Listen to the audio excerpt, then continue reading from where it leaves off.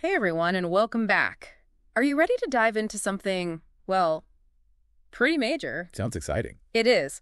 We're tackling organ transplants today, and let me tell you, the amount of info you all sent in, wow. So we're going deep, unearthing the most fascinating bits about organ transplants, who gets them, how they work, the whole deal. You know, most folks, when they hear organ transplants, they think heart, maybe kidneys. Right. Right. Makes sense. But it's way more diverse than that. We're talking livers, lungs. No way, intestines too. Yep, intestines, Yeah. even pancreases. And get this, sometimes it's not just one, it's multiple organs at once. Whoa, hold on. Multiple organs, like at the same time? That's got to be incredibly complicated. What's involved in, say, a heart and lung transplant? It is mind-blowingly complex. Mm-hmm. And it highlights something crucial. Organ transplants, they're not as simple as sign me up, not like ordering a pizza. Oh. There's this whole evaluation to see who's a good candidate, and it's not a guarantee. So let's break that down. What makes someone a good candidate for a transplant? Tons of factors. Age is huge. Overall health, obviously. They're checking your weight, any infections lurking, other conditions. They want the full picture. So it's not just, I need a new organ. It's, am I healthy enough to get one and actually thrive afterwards? Exactly. They want to make sure a transplant is the best move and that you're strong enough for the surgery, the recovery, the whole 9 yards. Sounds like just getting on the list is a journey in itself. What does that even look like? Oh, it is.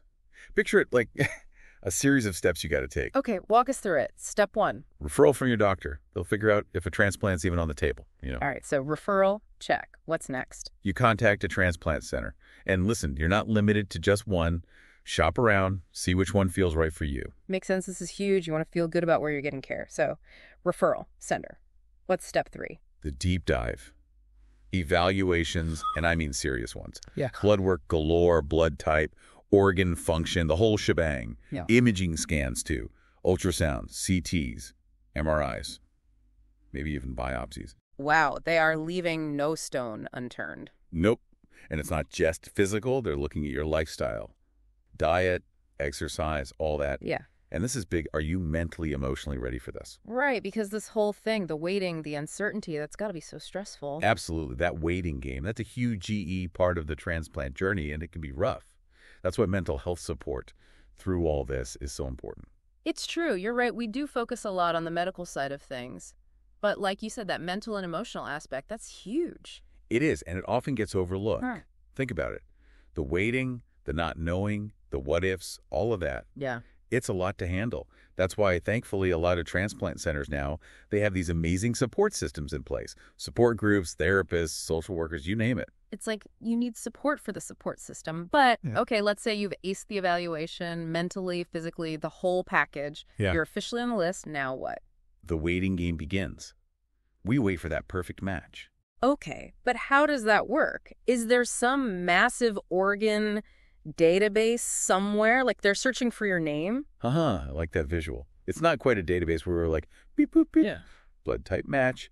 It's way more intricate. Remember we were talking about your immune system before, how it's like your own personal bodyguard, keeping things in check. Right. Always on the lookout for anything suspicious. Exactly. So with a transplant, we got to make sure that new organ isn't going to set off those alarms. Right. That's where compatibility testing comes in. Which is why you can't just swap organs between anyone, even if their blood type matches. We got it. Blood type is just one piece of a very complex puzzle. Yeah. There's also something called HLA typing. Big word, I know. But it's basically looking at these specific genes that control how your immune system is like, hey, that's me, versus, whoa, intruder alert. So it's like a genetic fingerprint for your immune system. Exactly. We're looking for a donor with a similar enough fingerprint so your body's less likely to reject the new organ. That's wild. Talk about high-tech matchmaking. So they're considering all of that blood type, this HLA thing, your time on the list. You got it. It's this whole complex algorithm crunching all those factors to find the best match for each person. And of course, there's the urgency factor too. Some people need that transplant sooner rather than later. Right, of course. So let's say all the stars align. You've got a match, you've had the surgery, you're recovering. What does life even look like after a transplant? The million-dollar question. And you know what? That, my friend, is what we're going to dive into next. And we are back. Okay, so life after an organ transplant. We've talked about the before, the during. But what about that after? Paint us a picture. What's different? Well, right off the bat, there's recovery.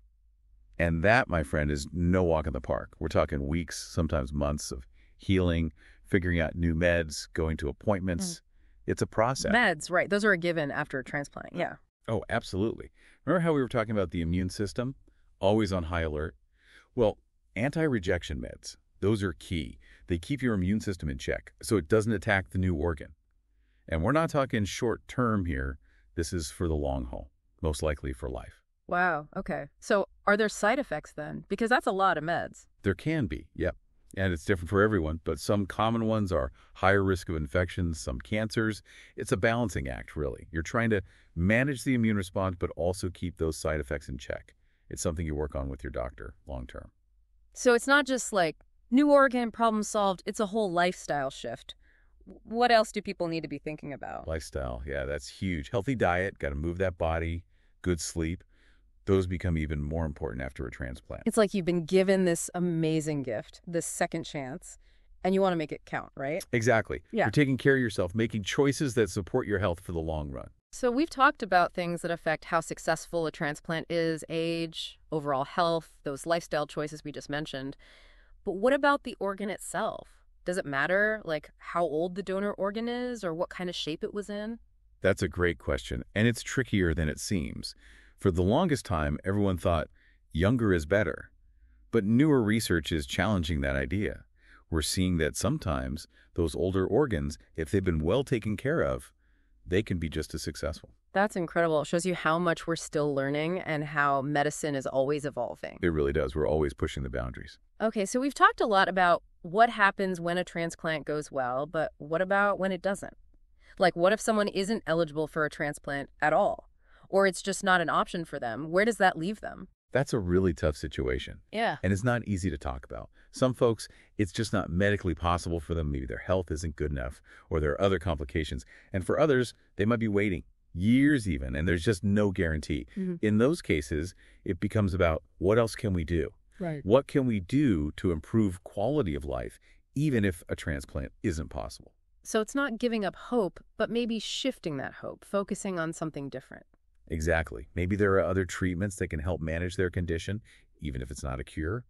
And honestly, just as important is that emotional support, those conversations with loved ones, maybe even exploring end-of-life care. As hard as those conversations are, they're so necessary. It's a good reminder that even though organ donation is amazing, life-changing even, it's not always a simple path. There's so much more to it. You said it. It takes a lot of compassion, a lot of understanding to navigate it all. Wow, this deep dive has been, well, a lot to process. We've learned so much about the science, the emotions, everything in between. It's clear, organ donation, it's more than just a surgery, right? It's about hope, second chances, the human spirit at its strongest. It really is. Yeah. And it makes you appreciate the human body, how resilient it is, Yeah. and how much we can achieve when we put our minds to it. If there's one thing I hope you all take away from this, it's to have those conversations about organ donation, your wishes, what matters most to you.